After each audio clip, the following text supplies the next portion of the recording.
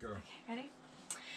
The silver rain, the golden sun, the fields where scarlet poppies run, and all the ripples in the wheat are in the bread that I do eat. So when I sit down to have a meal and say a grace, I always feel that I am eating rain and sun and fields where scarlet poppies run. That's beautiful. Just beautiful. God bless little baby Jesus.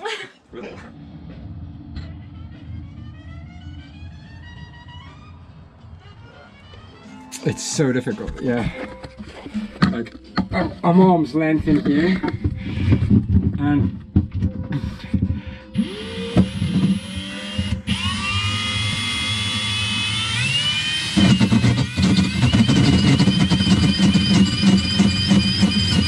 but it's not heating up, it's just not cutting. And like I said, this hole saw that I've got here, it's one of the best you can buy. Like, I forgot what the brand is, but the stainless guy says, oh yeah, that'll cut it alright. That was 2.5 hours ago. It's killing me. My patience is being tested. I did it. What is it? 1.2, 1.4, 1.5 mil. I'm so happy. So happy. Look at that. Beautiful. Alright, so I got it in the hole.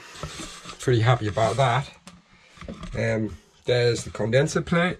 There's going to be a little loop here. Because I can't bend it too much, so I can live with that part. And she's going to sit at the back here, in like so, with mounting screws, obviously, some probably 4 mil, 5 mil thick screws going into the base here. There'll be a couple of zip ties to stop these from vibrating and things. I'll zip tie that to the bottom. And then I've now just got to wire it up, which is the easy part for me because that's what I do. So basically how it goes is positive and negative to the battery, and then a positive and negative to my controller here. This is a fault LED that I've put in, little LED here.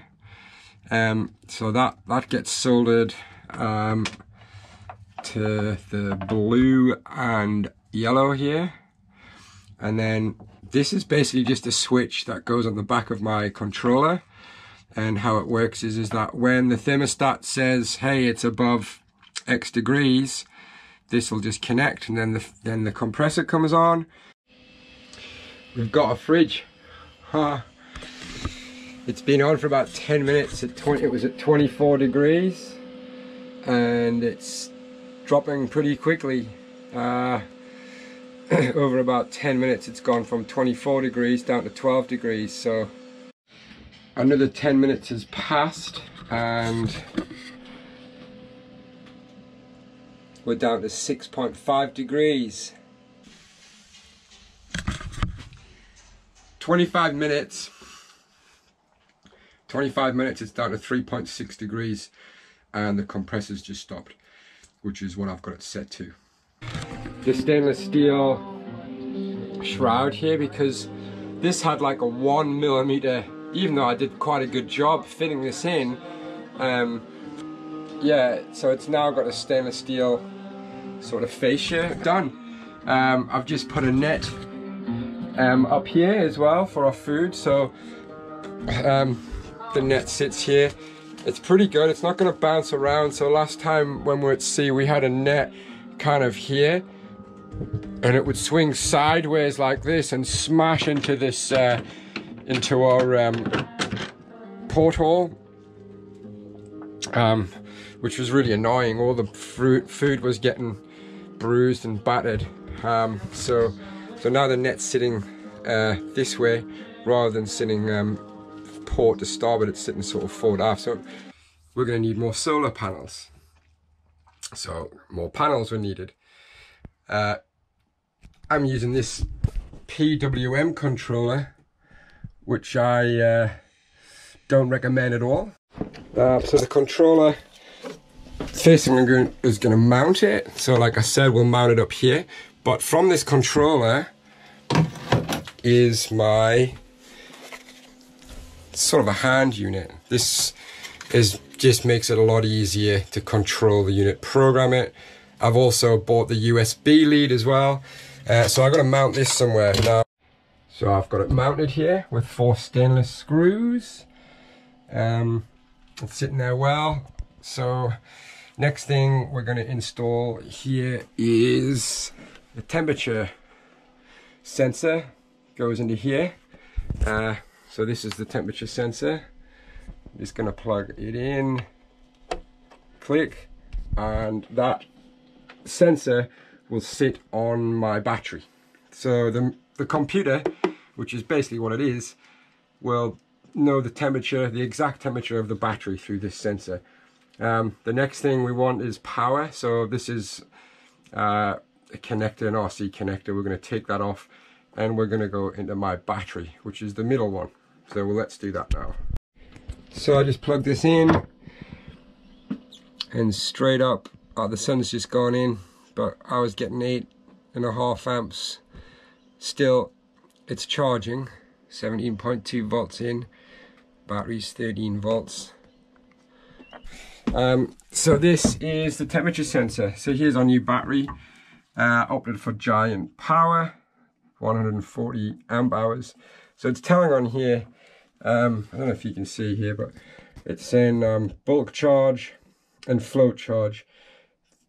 These need to go into the computer or the controller, and it's same as this one, 10.5 volts. So that's got to be the minimum, and then float and bulk need to be set that in the controller. Fridge is this one. That goes directly to our fridge. Okay, the fridge is on. The next one, this is our battery. It's a thick lead going to our battery. It's 50 amp.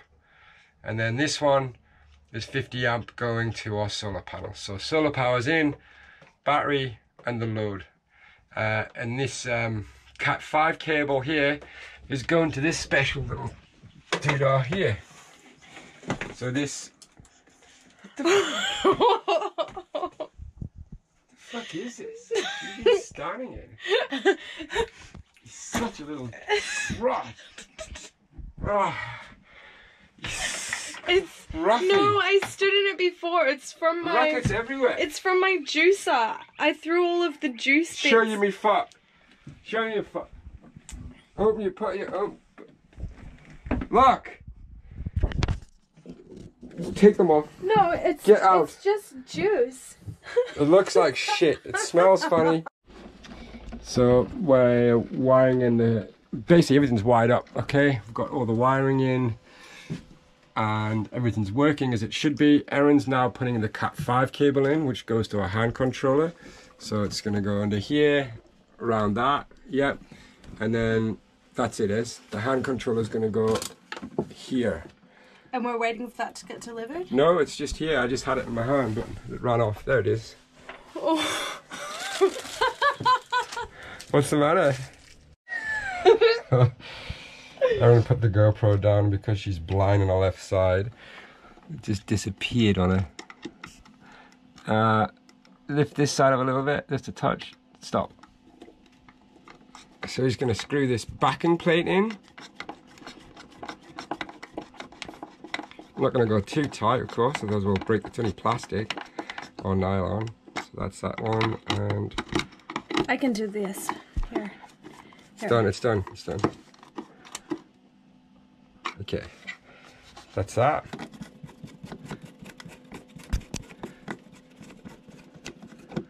So we just want to apologize for the real lame videos that we're creating. If you paid us more money, we would have left port by now. Blink, blink. We're struggling for a bit of money. We want to go sailing, and this stuff, you know, there's no point going half-assed about it. Like these things are, you know, are they a necessity? No, they're not. What's happening here? Am I recording? Yeah, they're not a real necessity. I mean, you can live without a fridge. We did. We sailed all the way from Vancouver without a fridge. But we also came back we're iron deficient. We were both anemic and suffering from scurvy. We were malnourished, and it took us about 10 months to get better again after we made it back to Australia. And what were you what vitamin were you missing out the most? Everything. A, B, C, D, B12. The big G, niacin. I think.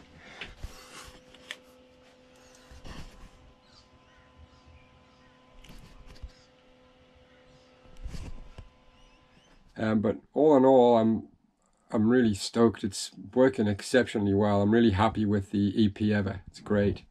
And the panels on deck here. So we've got this.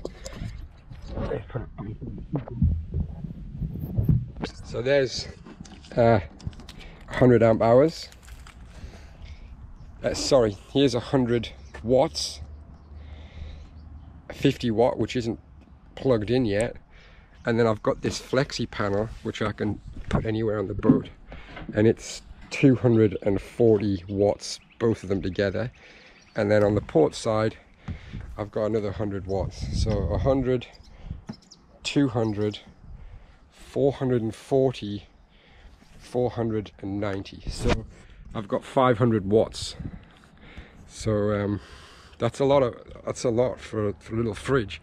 I have other things to charge, but I'm pretty happy. It's fantastic.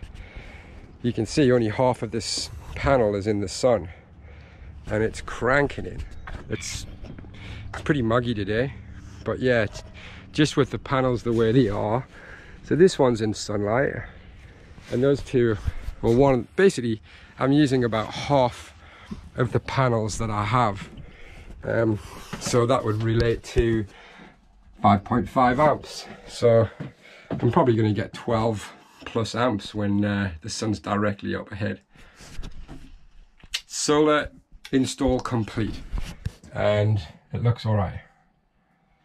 Wiring's okay, I'm happy. This little controller's going. We have power, and my so that's the new light switch, and this is a meter here, tells you the voltage, and also it's got two USBs, 2 amps each, so you can plug in a light switch.